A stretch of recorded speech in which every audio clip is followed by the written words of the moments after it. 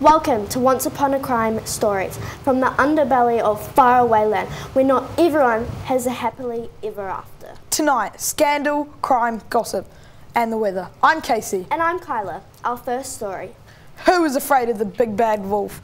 The famous villain is huffing and puffing after being arrested today, accused by the three little pigs of deliberately breathing heavily on their houses until they fell down.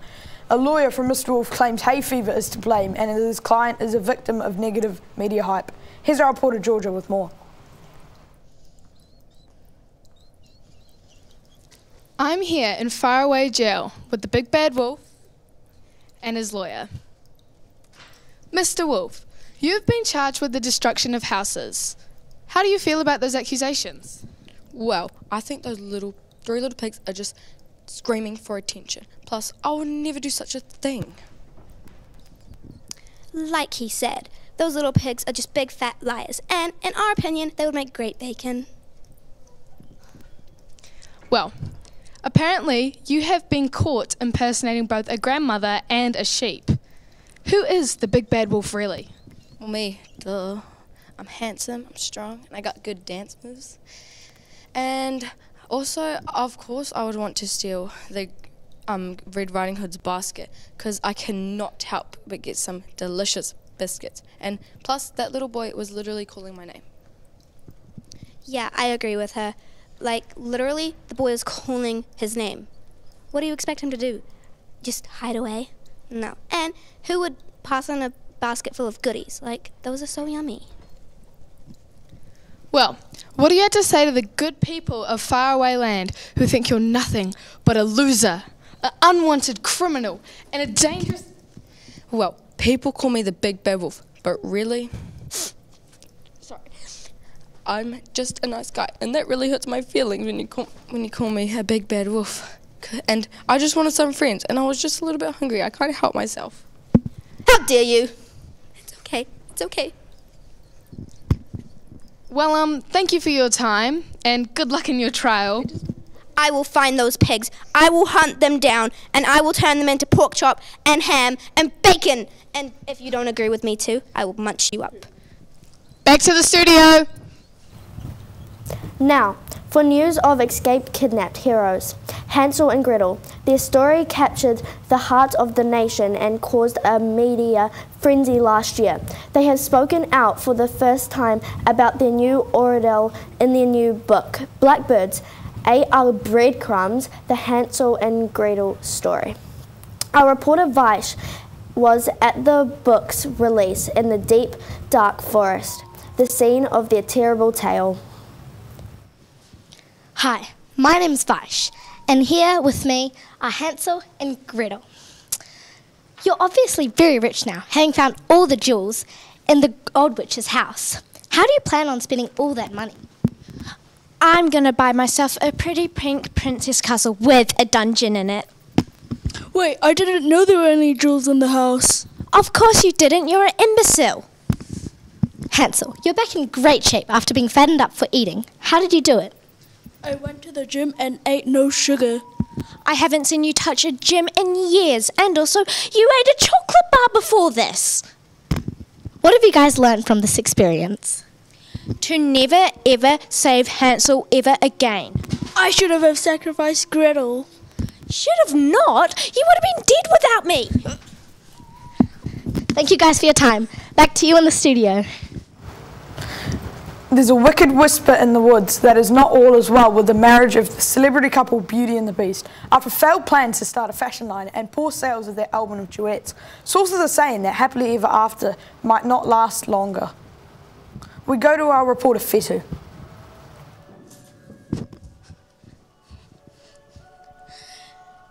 Thanks, Casey, and hello everyone. I'm Fetu, here in the beautiful mansion of Beauty and the Beast. And hello and smooches to you both.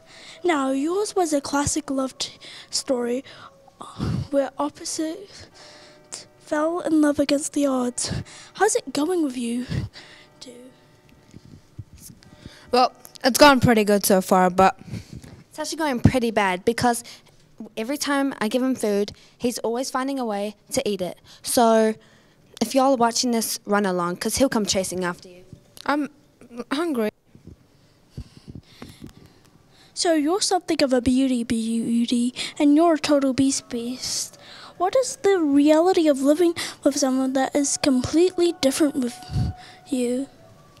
Well, it's kind of different, but not really, because I'm the beauty, he's the beast, but he's an animal. That's mean. So your recent duet album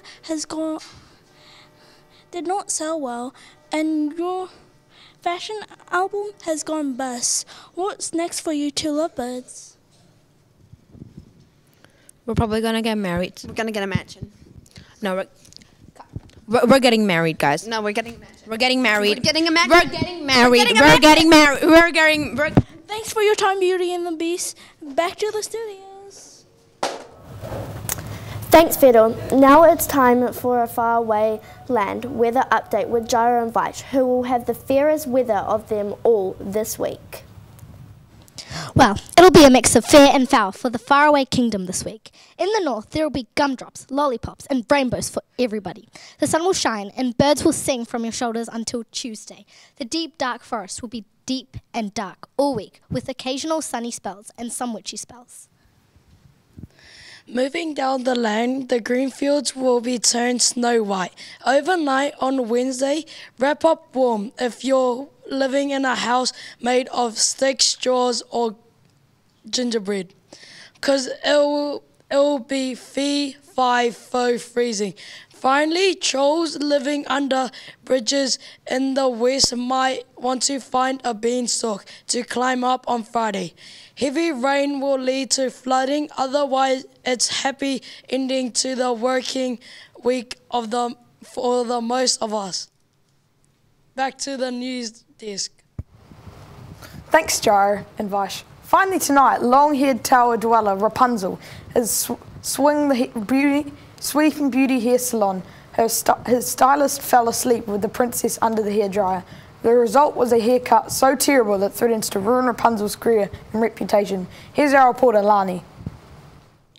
Thank you, Casey. I'm here outside court where the first day of lawsuit has just finished, and here comes Princess Rapunzel and her stylist now. Do you mind if I ask you some questions? Fine with me, I guess. Okay. Okay, so how did you react when you saw what happened to your hair? I felt so betrayed. I loved this girl. She was one of my bestest of friends. And then she betrayed me. She had my trust and turned my hair into this. Just so you know, it wasn't me who turned your hair like that. It was my twin sister, who should be watching this right now. Anyways, so you should not be blaming me for it. You should be blaming my boss, equal my twin sister. Okay, interesting. So what do you have to say to the owner of Sleeping Beauty Salon, which you think is her, who ruined your hair, career, and your reputation?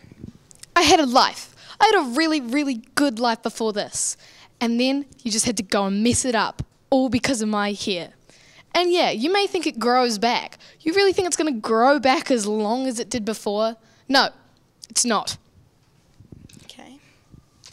Well, according to my calculations, when I last checked my closet, I had this beautiful hair growing gel where you just go scoopity scoop, you go put it on your hair, and then voila, your hair's back to normal. Easy peasy, lemon squeezy. Okay.